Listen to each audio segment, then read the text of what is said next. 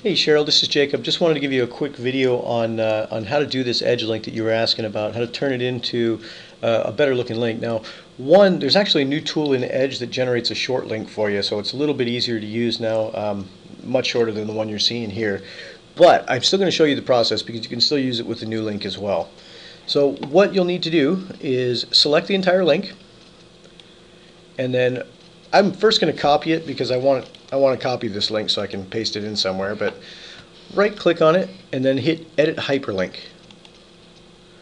And then what you can do is the text to display, you can actually choose a different text to display if you want. It doesn't have to be what's right here. So let me show you another way actually. Let's do it this way.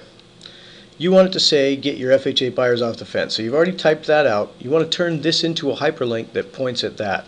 So what we do is right click on this guy, go to hyperlink, and then you see how it has your text up here at the top. It says get your FHA buyers off the fence. Then it's asking you what address to point it at. Now this is why I copied that link before. Now I can just paste it in there and then hit OK. And then that has actually turned this one into a link now. And you can tell by hovering over it, it actually has the Edge report in the background there. But once you click on it, it will open up the same thing as this guy did right here. So hopefully this helps. Let me know if you have any further questions. The email that this came in, you'll see that this link is still live here if you want to check it out. But again, let me know if you have any questions. I'd be happy to help. Thanks, Cheryl. Talk to you soon. Bye-bye.